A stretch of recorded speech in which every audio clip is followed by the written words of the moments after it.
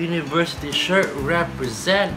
Hey, what's up you guys? My name is Ali. So yesterday, kasama ko si Iya and si Janelle. Pumunta kami ng Trinoma before I went to Glorieta to buy some stuff, but I just really want to talk about what my day was yesterday. So yesterday, kasama ko si Janelle and si Iya. We just ate at SNR and we just talked, and it was a great night actually. Instead of just making tambay dito sa bahay, nakasama ko sila. So here are just a few clips of what I did yesterday. Hey, what's up you guys? My name is Ali. So right now, nasa Glorieta ko, and I'm going to go to iClick Digishop kasi they have a promo and I'm going to buy a camera right now. I'm so excited.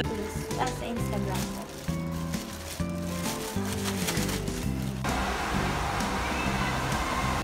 I'm with Iya.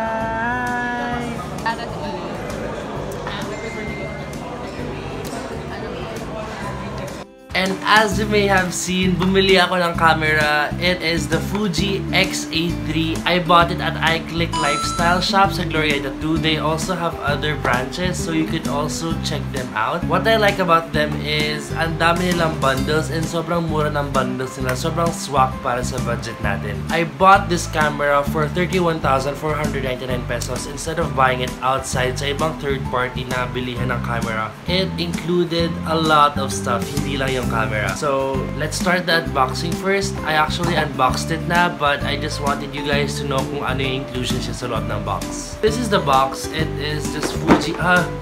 This is the box. It is just Fuji x-a3, and you would see lens cap. You would also have your own neck strap and your own charger. You also have a battery, pero isa lang yung battery niya. I think sa ibang Fuji cameras, kapag medyo high-end na, dalawa yung bibigay sa yung battery. Pero dito, isa lang. So, why Fuji? What's nice about iClick Outlet is also kaya nila magbigay ng sobrang daming freebies. They also gave me a complimentary upgrade from 8GB of storage sa SD card hanggang 32GB. So that will help me so much sa pag-vlog ko and sa pagkuha ko ng pictures kapag lumalabas kami. Other inclusion sa iClick Outlet na bundle is meron tayong dedicated na selfie stick for pictures and groupies. It actually extends so far, I swear. Sobrang haba niya. I can't even. And along with the camera, meron tayong case na freebie din siya, so you can put it like that. Hindi siya nakakabit because it takes a while to remove, pero parang ganyan siya sa camera. And if you were to remove it, tada! This is the camera!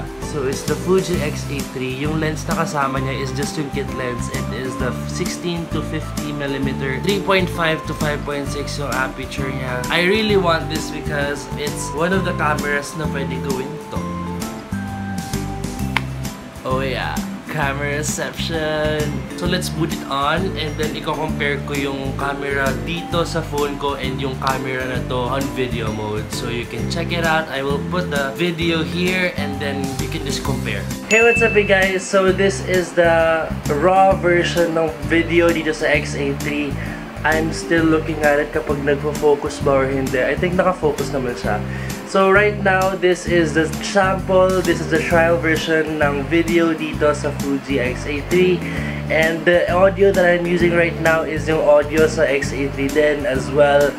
For me, I don't like an underexposed video, so I will turn the ISO a bit high up para magmukha tayong fresh lahat. So if we're to compare, this is the camera sample on the x-a3 right here, and then dito naman yung camera sample sa iPhone 6s Plus. Yung front camera yung ginagamit ko, yung back camera para makita ko rin yung sarili ko. So if you were to compare, this would obviously be better than the phone. So I would probably use this sa mga outdoor trips namin ng mga friends namin, which will be really soon. So one problem I'm currently having with this is medyo mabigat siya sa kamay, especially kapag one hand. Kapag lumalabas ka, you want the best and gusto mo yung pinakamagaan. That's why I'm vlogging with my phone. However, mas maganda kasi ang quality ng totoong camera. So I'm trying to make this my vlogging camera as much as possible para naman magamit siya to the fullest. And I know that Fuji has the best cameras and lenses around, so I'm going to save up for a new lens, preferably a portrait lens, then after that, wide-angle lens naman. So that's all for today. Thank you very much for tuning in, guys. I hope you have a nice day, and And yes, nakaupo ako sa sahig. Thank you guys. Have a nice day.